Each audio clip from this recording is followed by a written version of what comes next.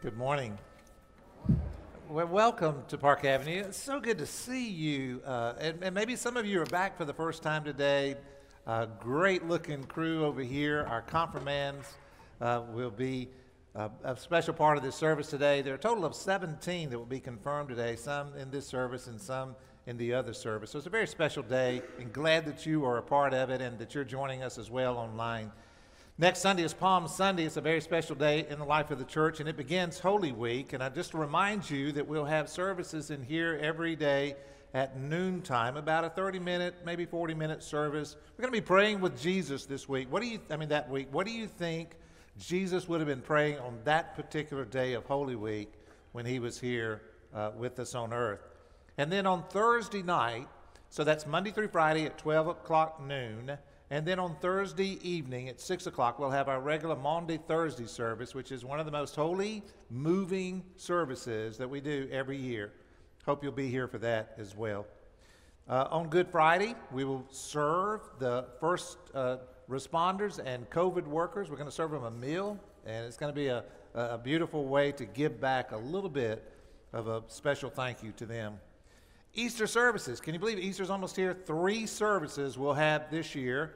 We're going to have an 8:30 traditional service. We'll have a 9:45 traditional service, and then our 11 o'clock contemporary service. So I hope that you'll be part of worship services with us, either online or here in person. But then the next Sunday, April the 11th, we got even more stuff happening. On April the 11th, we have a very special day. We're going to baptize some folks who want to be baptized. Some of the children wanted to be immersed. They wanted to be dunked, to use that language, right? And so we're making arrangements to be able to do that, to borrow a baptismal pool that we can do that as well. So that's on April the 11th. If you haven't been baptized, your children haven't been baptized, or you're interested in being baptized or remembering your baptism, that's the day to do it. It's going to be a special day, April the 11th. Immediately following this service this morning, I will share sort of an update on the state of the United Methodist Church right here in the sanctuary for those of you who can attend that. Would you remember also, please, to fill out your communication card. Those of you who can do it online, let us know how we can pray for you. Drop that in the offering plates on your way out as you leave the service today. I want to pray for us. I'm going to invite you to stand and just greet those around you, and we'll continue to worship together. Father, thank you so much for this day. We've been anticipating it, but not nearly as much as you have, because these are your children that are gathered here in this place, and you drew us here because you have something for us. But we have something for you too, Lord. It's our love and our worship. Receive it as we worship together in Jesus' name. Amen. Now stand and greet those around you if you would.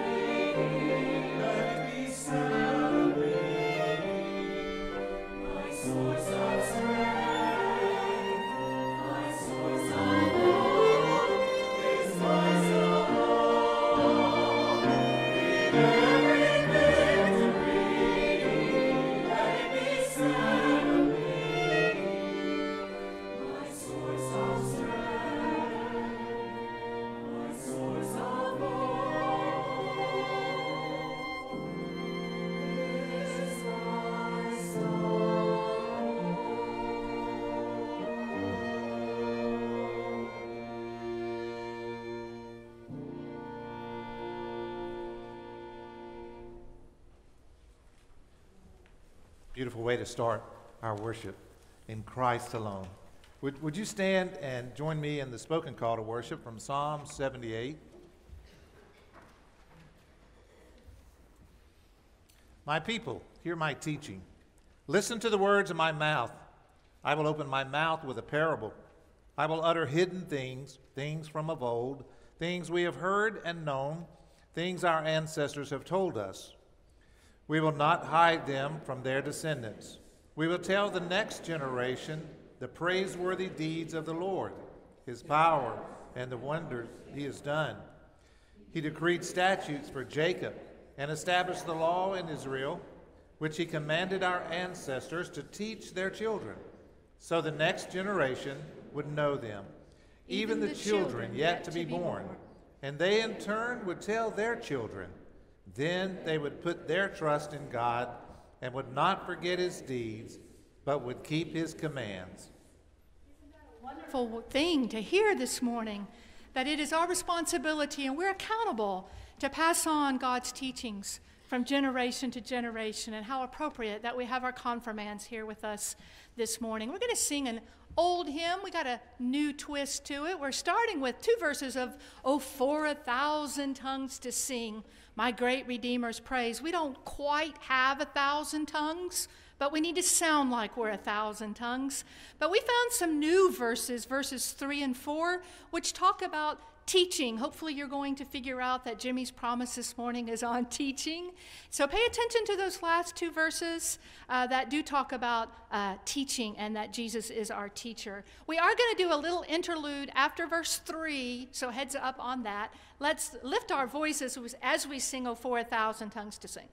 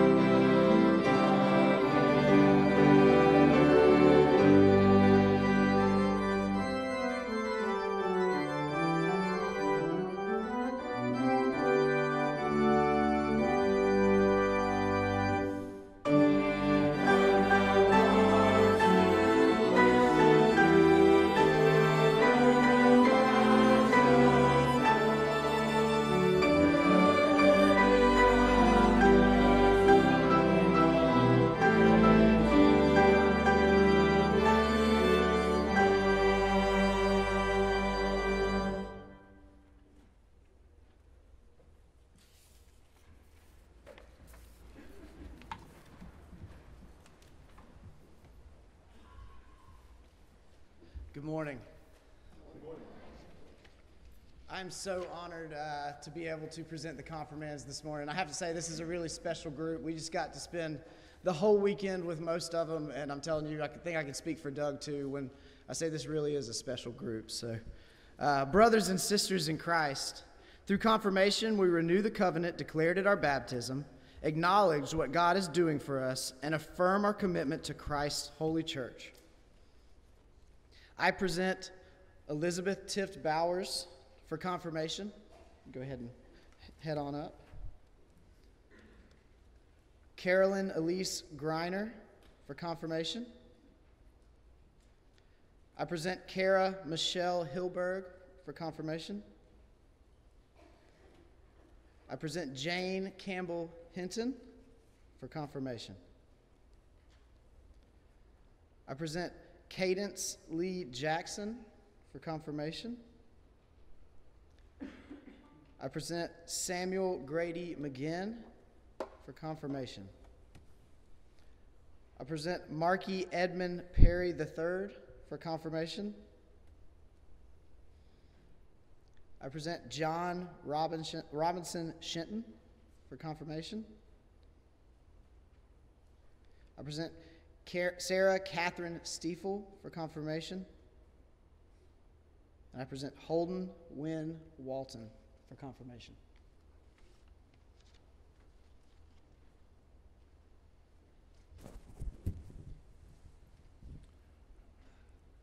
All right, if you'll turn and look at me, confirmands, if you would. I have these questions to ask you on behalf of the whole church. Here's the first question. We went over these, so you'll remember them. Do you renounce the spiritual forces of wickedness, reject the evil powers of this world, and repent of your sin? That's good. The second one is this. Do you accept the freedom and power God gives you to resist evil, injustice, and oppression in whatever forms they present themselves? Now, this is the most important one. We talked about this one.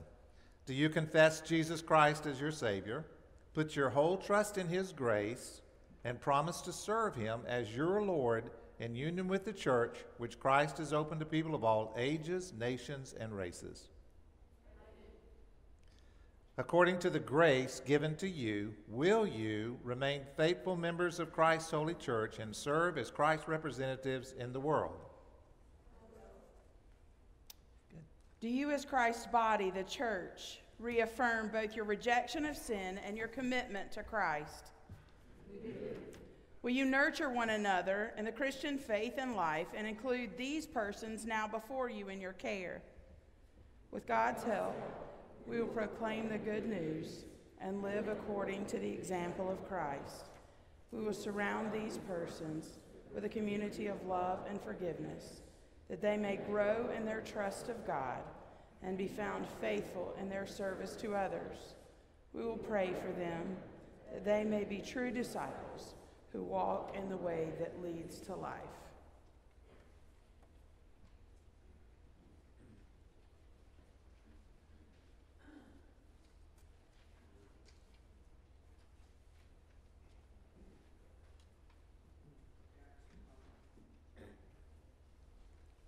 Thank you. Welcome. Okay, you can kneel. Good. Good morning.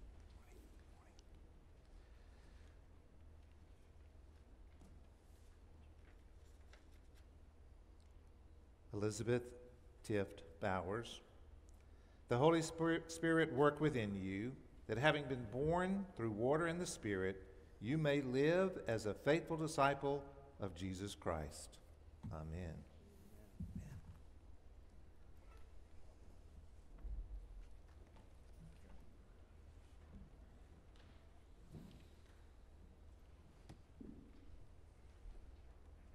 Where's your card? You didn't have it.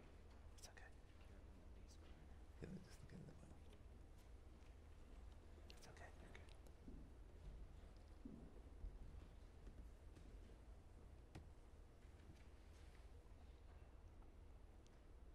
Carolyn Elise Greiner. The Holy Spirit work within you, that having been born through water and the Spirit, you may live as a faithful disciple of Jesus Christ. Amen.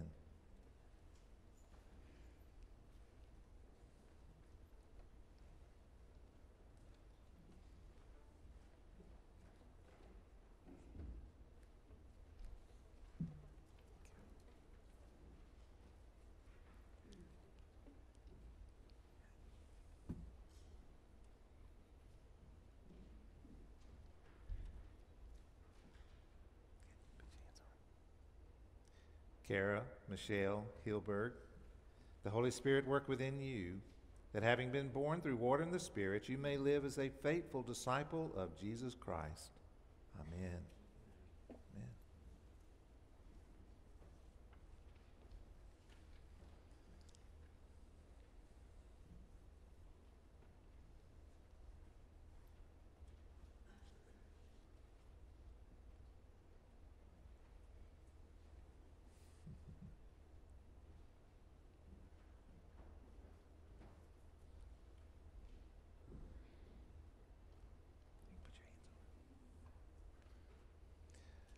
Jane Campbell Hinton, the Holy Spirit work within you, that having been born through water and the Spirit, you may live as a faithful disciple of Jesus Christ.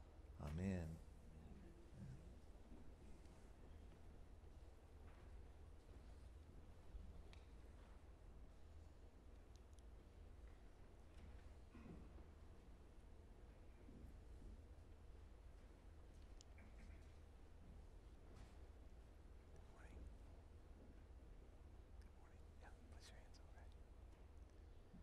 Cadence Lee Jackson, the Holy Spirit work within you, that having been born through water and the Spirit, you may live as a faithful disciple of Jesus Christ.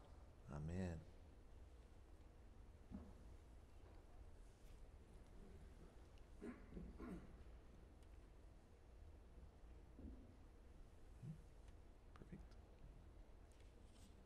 Perfect. Good job.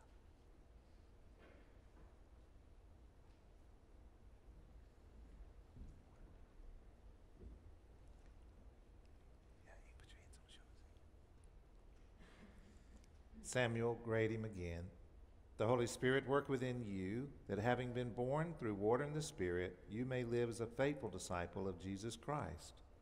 Amen.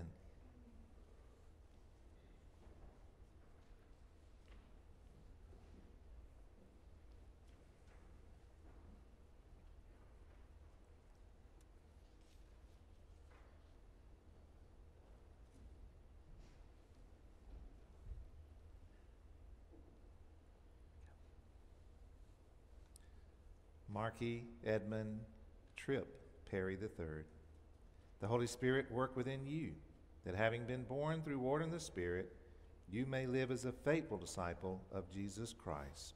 Amen.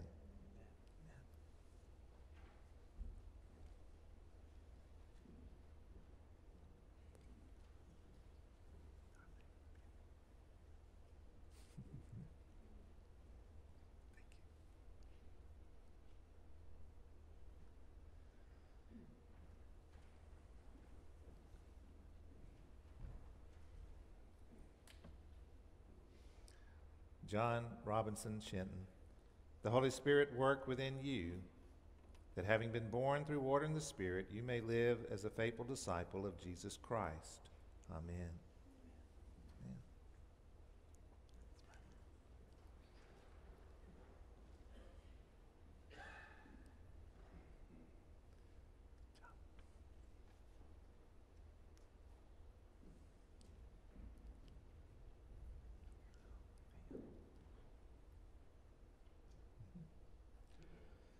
Sarah Catherine Stiefel, the Holy Spirit work within you, that having been born through water and the Spirit, you may live as a faithful disciple of Jesus Christ.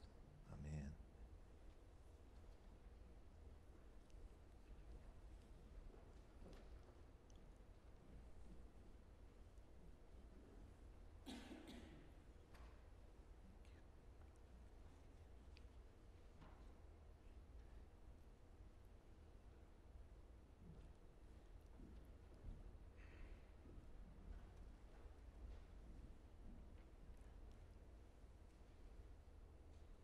Holden Wynn Walton, the Holy Spirit work within you, that having been born through water and the Spirit, you may live as a faithful disciple of Jesus Christ.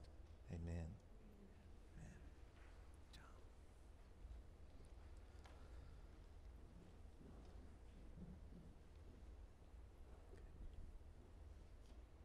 I'm going to ask all the confirmands to stand. I have one more question for you. Receiving you into membership here at Park Avenue. As members of this congregation, Park Avenue United Methodist Church, will you faithfully participate in its ministries by your prayers, your presence, your gifts, your service, and your witness? If so, say I will. Good. And then for you, the congregation, members of the household of God, I commend these persons to your love and care. Do all in your power to increase their faith, confirm their hope, and perfect in them love. Would you join me? We give thanks that God has already given you, and we welcome you in Christian love as members together with you in the body of Christ and in this congregation of the United Methodist Church. We renew our covenant faithfully to participate in the ministries of the church by our prayers, our presence, our gifts, our service, and our witness, that in everything God may be glorified through Jesus Christ. Man, be seated. Would you, wait, so stand up again. Turn around and face everybody, would you? Would you welcome them with a round of applause?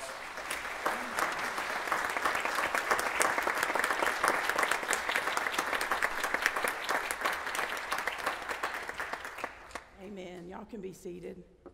Somebody has graciously given these flowers, and they're absolutely beautiful this morning. They don't want us to know who they are, but they've given them just because we have the freedom to worship and to grow spiritually here at Park Avenue. And what a blessing and a gift it is to, number one, be able to do confirmation here today, but just to see so many faces.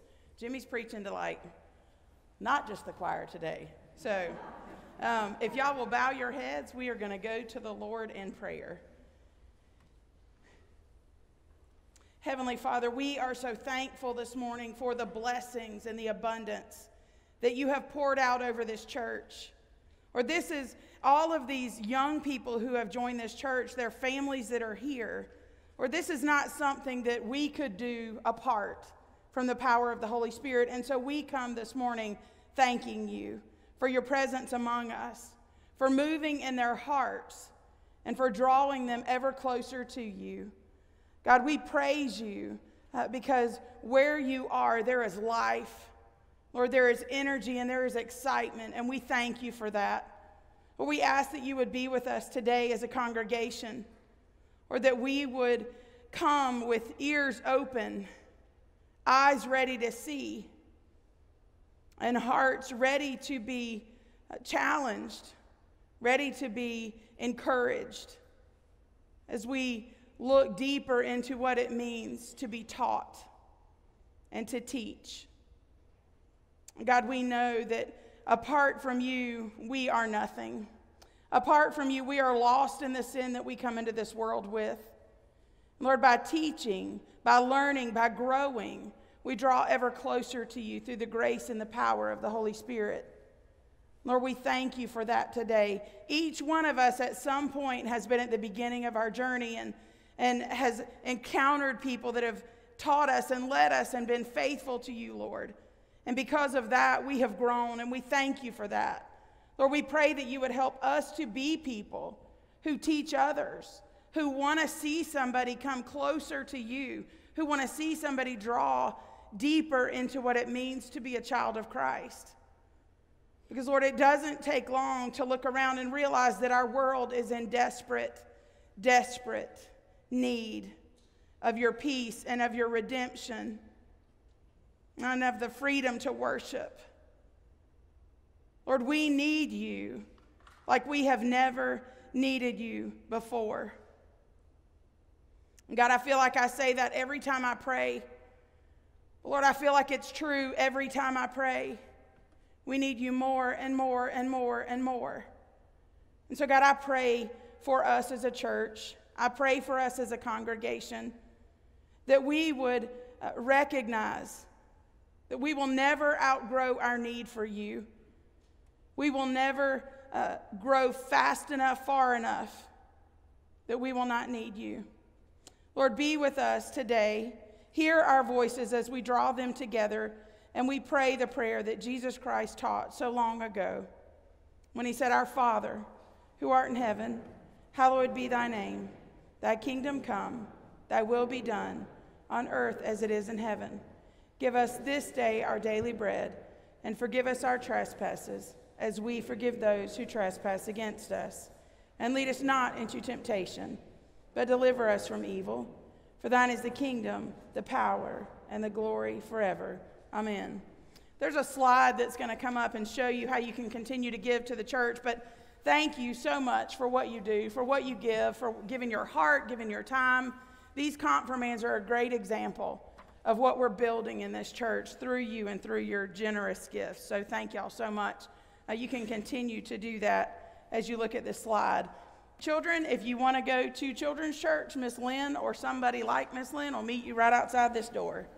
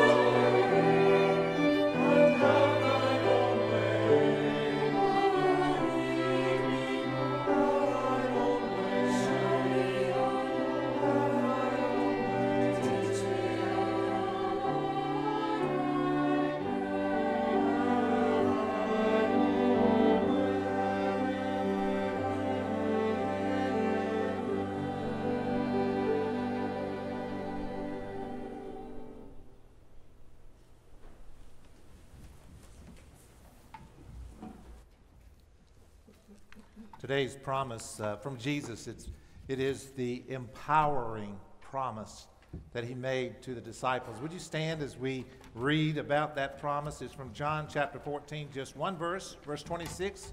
Let's share it together if we would. But the advocate, the Holy Spirit, whom the Father will send in my name, will teach you all things and will remind you of everything I have said to you. This is the word of God for the people of God. Thanks be to God. Please be seated. So last night, as our confirmands were wrapping up their time together, I was honored to speak to them, and I shared with them a true story of something that happened to Debbie and me as we were driving on I-85 going snow skiing one year many moons ago, and something terrible happened to us. Would y'all remember? Tell me what happened to us. What happened? The gas pedal got stuck. That's exactly right. The gas pedal got stuck. As I began to pass a vehicle on the interstate and accelerated to do that, and then took my foot off of the gas, guess what happened? It kept going. So I used that story. Obviously, we survived. I used that story last night to share a message.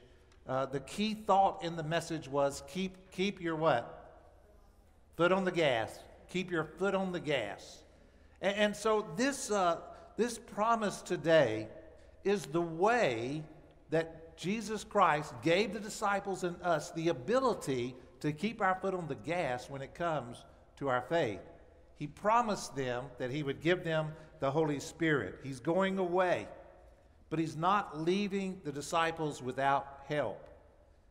In the past, they had been depending on him, and in his presence, he did amazing things for them and with them and through them. But now he's going away. But he says, I'm going to send you the advocate, the Holy Spirit. It's an incredible promise. It's the same promise for us today. And like the other promises, it has a premise. Here's the premise. We have to be in Christ. We have to be in me, as we learned last week as Christ spoke those words. And then we've also got to be teachable. We have to be teachable. It's an amazing promise once we understand it. The Holy Spirit comes and fills us and guides us and leads us. You know, this word advocate that's in the scripture we read, in the Greek, it's the parakletos. And here's what it means. That term advocate, it's a legal term in many ways, and here's what it means. One who is called alongside to help. It's an active helper that God gives to us when we are in Christ. The idea of an encourager, sort of like a legal counsel, someone close by your side to help you make wise decisions, to help you do the right thing, to give you the power to overcome the things in our lives that we need to overcome. That is an incredible promise. You know, one of the questions that I often get, or you might hear when people talk about the Holy Spirit, the question is, well, when did we get that? When do we receive the Holy Spirit? When can I have what I read about in the Bible when the Holy Spirit comes? Well, the answer is found in Ephesians. It's in the Bible in other places, but one place in particular, Ephesians chapter 1. Here's the answer. In verse 13 it says this, when you believed, you were marked in him with the seal, in him being Christ, with the seal, the promised Holy Spirit. So that when we are giving our life to Christ, when we make that decision and say, Lord, I want you to be the Lord of my life, I commit my life to you, the Holy Spirit comes into us then. Verse 14 says, who is a deposit guaranteeing our inheritance with the redemption of those who are God's possession to the praise of his glory. I really like that idea. It says that you were marked with a seal. And if you know anything about the times that Jesus and Paul were living in when they were here, you know that marking with a seal was significant. In those days, it denoted authority and ownership and security. If you had the seal of the emperor or the seal of the king, but we have the seal of God in the Holy Spirit on each of us, marked as God's very own, living under his authority, benefiting from his security and protection that he offers to us. This is the way, this is when God moves in. He moves into our lives and begins to reshape us and make us more like Christ. But in order to receive this promise, to claim this promise in my life, there are a couple of things I need to do. The first one is this. I must be teachable. I've got to be teachable. Are you willing to listen? To be reminded? Do you know some people who just already know it all? Don't look around. I mean, do you know somebody who just thinks, I already know everything, I don't need to be taught anything else? You know, I like what someone said some time ago. They said, I know enough to know that I don't know enough. And it's true in my life. I'm still learning. I was telling the confirmands last night, I'm still growing. I'm still becoming more of what God hopefully is trying to make me to be. So I've got to be teachable. You remember the parable of the soils that Jesus talked about, and the seed scattered by the farmer on the soil, and it depends on the type of soil that it lands on, whether it will grow and produce or not. That parable is one where Jesus calls out the listeners, and he says this, whoever has ears, let them hear. Let them hear. He says in Matthew 13:15, for this people's heart has become calloused. They hardly hear with their ears, and they have closed their eyes. Otherwise, they might see with their eyes, hear with their ears, understand with their hearts, and turn, and I would heal them. Are we teachable? The premise says if we have ears to hear and eyes to see, then we must want what he wants to teach us. So are we teachable? Are we willing to listen? There are so many who miss out on the power of this promise simply because they're just not willing to do that, to be taught. So that's the first thing that I have to do. But the second thing is this. I must be willing not only to hear, not only to listen. I need to listen in the sense that I will follow the counsel of the Holy Spirit. I need to be willing to do that. You know, there are plenty of studies that reveal that a bunch of folks just will not listen to the advice of their doctors or their lawyers or their counselors or their pastors or their parents or their teachers or even their good friend. They just don't listen to them. I mean, have you ever thought or heard someone say something like this? If only they had listened to me. If only they would have avoided all of this heartache and all of this trouble. And it would have never happened because when I was trying to help them, I gave them good advice. And you wonder, well, why wouldn't they listen? Why wouldn't they listen? For the same reason that sometimes we don't listen to the Holy Spirit. When the Holy Spirit nudges us and says, this is what you ought to do. This is what would make this situation right. This is the way to handle this. This is the way to speak to your child or your spouse or your coworker. And sometimes we don't listen. And we go our way. And we end up hurting someone. Or maybe hurting ourselves. You know, we must listen to the Holy Spirit. And here's why. Because he's our advocate. And what he teaches us and tells us is for our good every single time. Every time. It's for our good. As he reveals to us what we need to know, as he gives us wisdom and fills us with power. And so I wonder, I mean, why do so many people underestimate the value of this promise? This is one of the best promises God ever made through Jesus Christ. That we would receive the Holy Spirit. In fact, it is the gas that drove the disciples to spread the gospel in the face of tremendous persecution. The Bible tells us that we have the ability to resist the counsel of the Holy Spirit. We can actually say no to the Holy Spirit. In Acts chapter 7, Stephen, you remember the first martyr who was about to be stoned? And he says this in Acts chapter 7. He says, how stubborn are you, talking to the Pharisees and the religious leaders who were about to put him to death. He went on to say, how heathen your hearts, how deaf you are to God's message. You are just like your ancestors. You too have resisted the Holy Spirit. And so in the Old Testament, the Israelites resisted the Holy Spirit. That was part of the problem because they wouldn't accept God's plan for them. Nor would they receive his correction when he would speak to them through the prophets. They resisted the Holy Spirit even then. And in the New Testament, these Jewish leaders that were here about to stone Stephen and others who were after Jesus and the disciples, they resisted the Holy Spirit in their opposition to him. And we too can resist the Holy Spirit. But if we're teachable and if we're willing to listen, here's what it looks like. It means receiving the teaching of the Holy Spirit. It's as simple as submitting our lives to Him one day at a time and making time to listen to Him and study the Word with Him. Here's a beautiful passage in Psalm 143. I love it, and I want you to just to maybe think about this. Look what it says. It says, this is the psalmist calling out to God. It said, let me hear your loving kindness in the morning.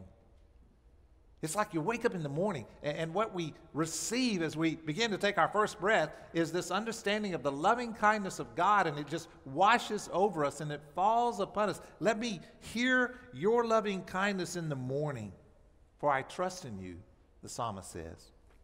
And then look at the openness of the psalmist. This is who we are to be. Teach me. Teach me the way I should go, for I lift my soul to you. I mean, it's a beautiful way to understand how to live in the wisdom and counsel of the Holy Spirit. You know, the second question I get to is this one. It says when it comes to the Holy Spirit is, well, then how do I know that voice that I'm hearing is the Holy Spirit? How do I know that? If He's teaching me, how can I recognize His voice?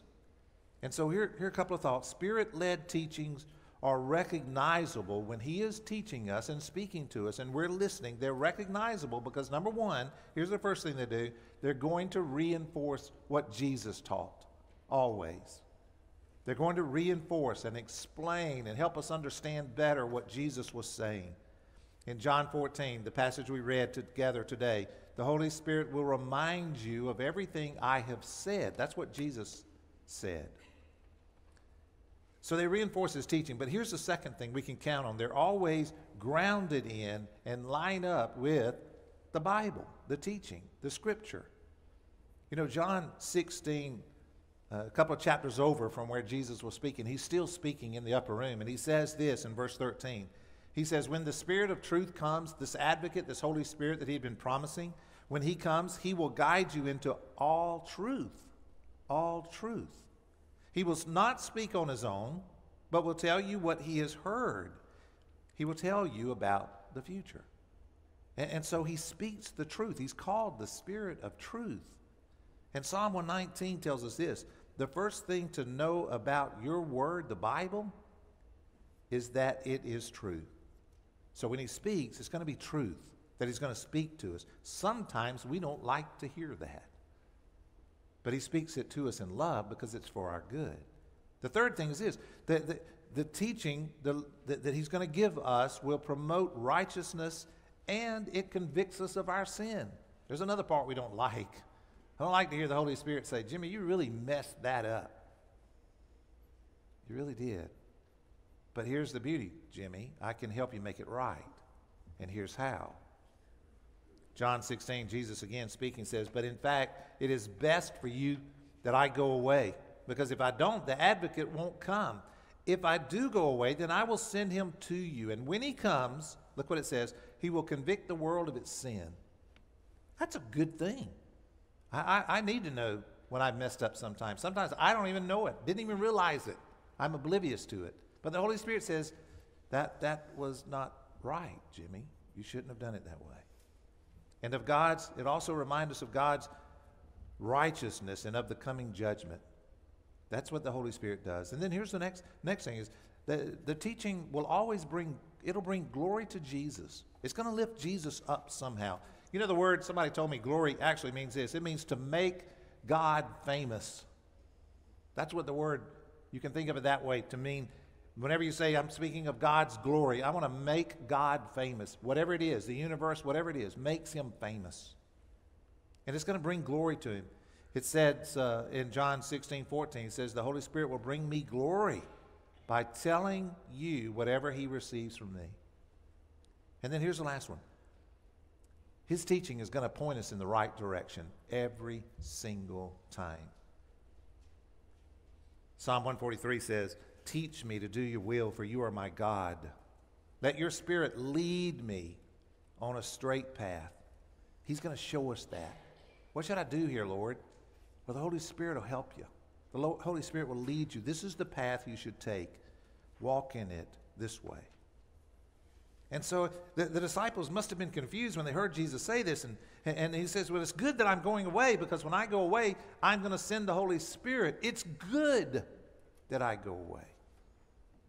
And here's why. Because he knew that there were going to be times in our lives when we would take our foot off the gas, and we would find ourselves in a place that doesn't please him. But with the Holy Spirit, the advocate who helps us, we're able to keep our foot on the gas. What a gift, what a promise. So what do you need the Holy Spirit to teach you? In this season, in this place where you are now, Jimmy, all of us, what is it the Holy Spirit needs to teach us? If we're open to that question and willing to listen and act on it, then we're going to experience the power of this promise given to us by Jesus Christ, which builds the hope that we have in this life. So, Father, thank you. Thank you for your promise of this beautiful gift of the Holy Spirit. Sometimes, Lord, we don't really understand it. And sometimes, even though we hear him speak to us, we choose not to listen and obey. But we want to, Lord. And so help us today and the next day and the next day to rely upon your Holy Spirit to be our advocate, to walk beside us, to be our active helper in all that we do. What a gift. What a promise. Thank you. In Jesus' name, amen.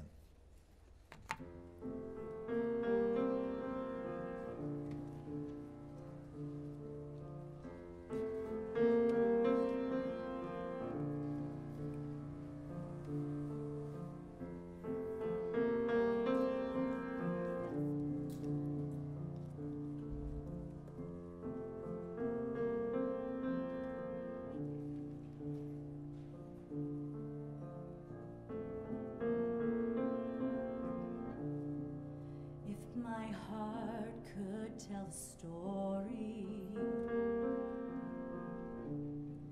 If my life would sing a song, if I have a testimony, if I have anything at all, no one ever cared for me like Jesus. His faithful hand has held me all this way. And when I'm old and gray and all my days are numbered on the earth, let it be known in you alone my joy was found.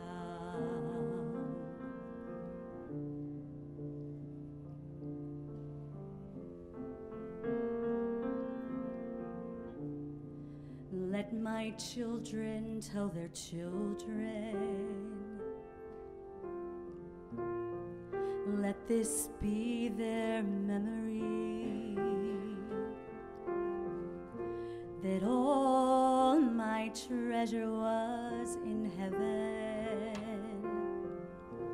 and you were everything to me.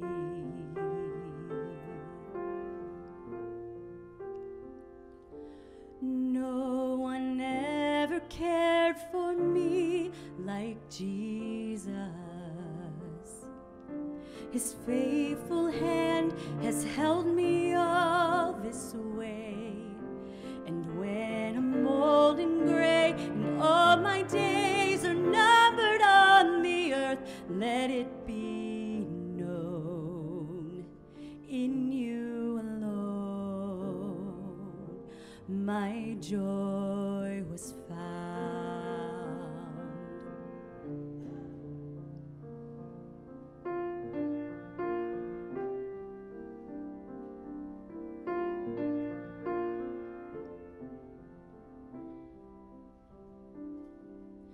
I'm still in love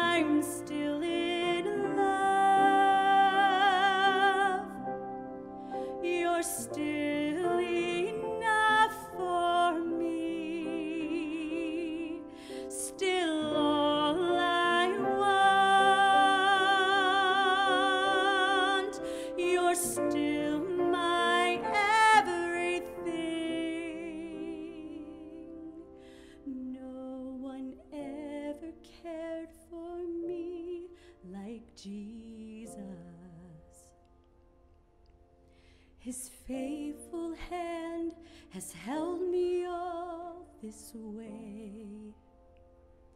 And when I'm old and gray and all my days are numbered on the earth, let it be known in you alone my joy was found.